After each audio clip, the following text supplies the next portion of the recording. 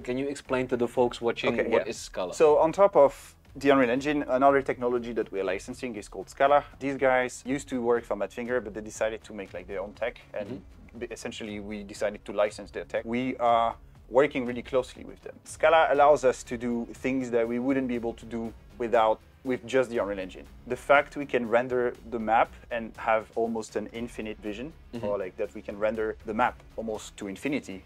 The fact that we can have vegetation so far away, the fact that when you use a scope, the grass is still there, that's thanks to Skalla. Okay. Right? So they're making your life easier, not more difficult.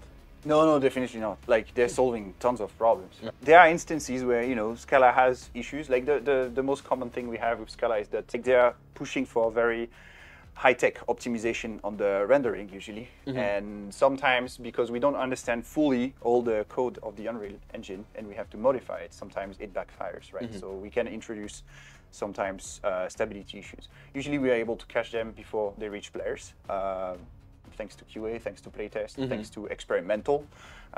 Experimental is super important for us because there is like so many issues that are like 1% or sub 1%, and we can't catch them all, right? So we do experimental so that we have more data to look at. It's being tested on more computers that have different set specs, and this is really important.